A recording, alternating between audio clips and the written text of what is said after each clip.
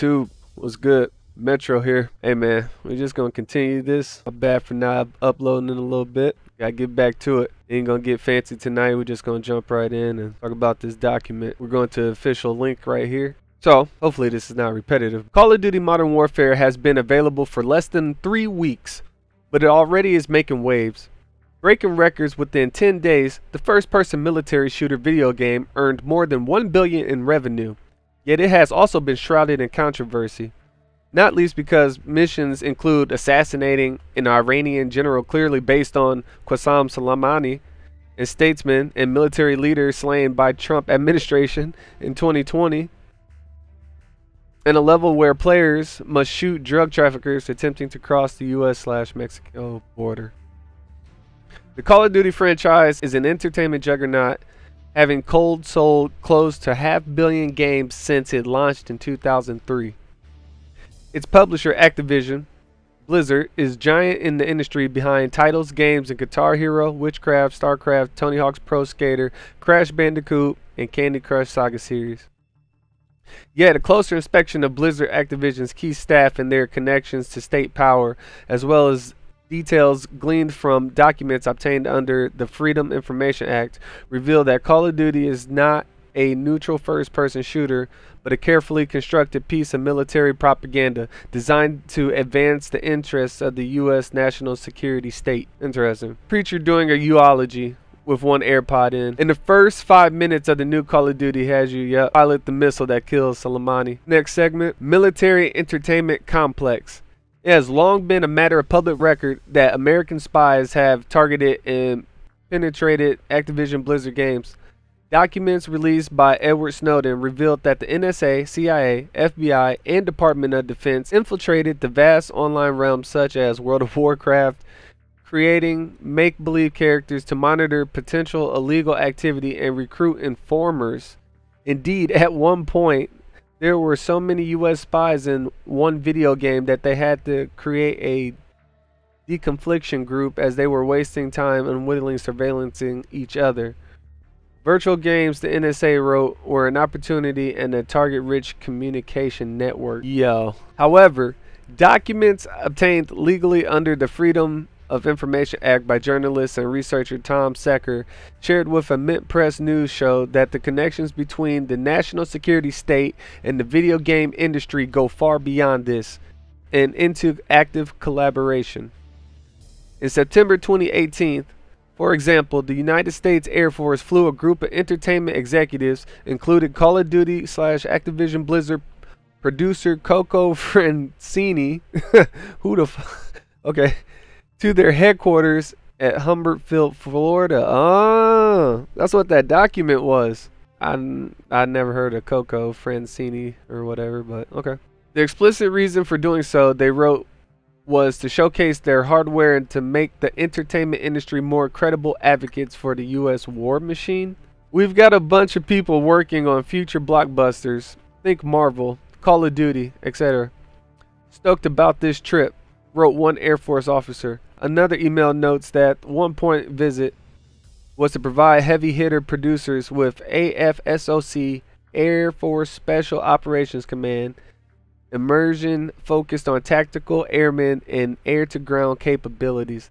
The great opportunity to educate this community and make them more credible advocates for us in the production of any future movie/television productions on the Air Force and our special tactics community, wrote the AFSOC Community Relations Chief. Francini and others were shown CV-22 helicopters and AC-130 planes in action, both which feature heavily in Call of Duty games. Yet, Call of Duty collaboration with the military goes back much further. The documents showed that the United States Marine Corps, USMC, was involved in the production of Call of Duty Modern Warfare 3 and Call of Duty 5. The game's producers approached the USMC at the 2010 E3 Entertainment Convention in Los Angeles, requesting access to hovercrafts. What? Vehicles which later appeared in the game. Call of Duty 5 executives also asked for the use of a hovercraft, a tank, and a C-130 aircraft. This collaboration continued in 2012 with the release of Modern Warfare 4. where producers requested access to all manner of air and ground vehicles. Man. Secker told Mint Press that by collaborating with gaming industry, the military ensures a positive portrayal that can help it reach recruitment targets, stating that for certain demographics of gamers, its recruitment portal. Some first-person shooters have embedded adverts within the games themselves.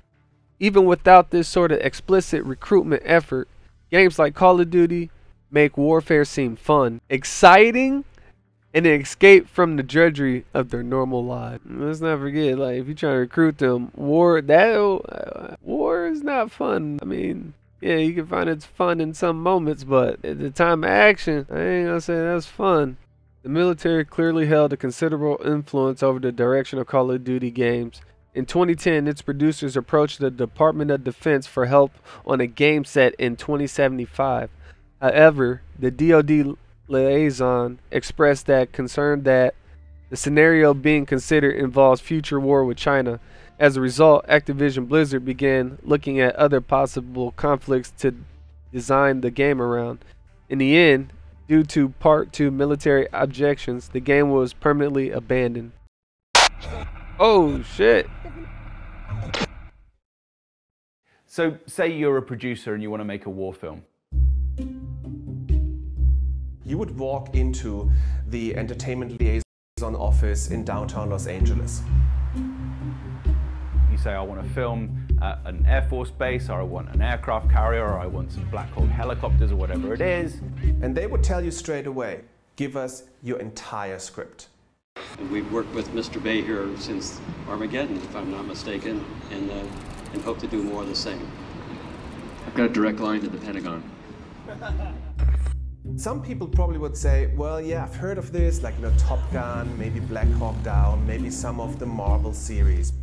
But what they don't know is how systematic this has been and how huge this operation has been. You can call it censorship, you can call it propaganda. It's all of these things. Now these freedom of information requests that have been successful allow us to actually look at that list, and it's stunning. What we've found is that thousands upon thousands upon thousands of products have been affected and are often rewritten at script level by the national security state in the United States.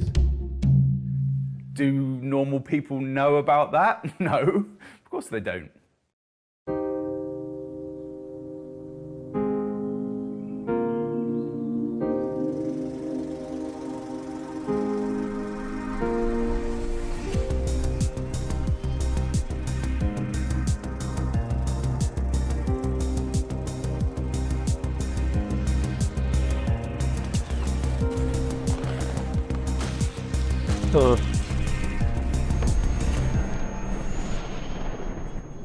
War on terror to first-person shooters. We'll cover that next, bro.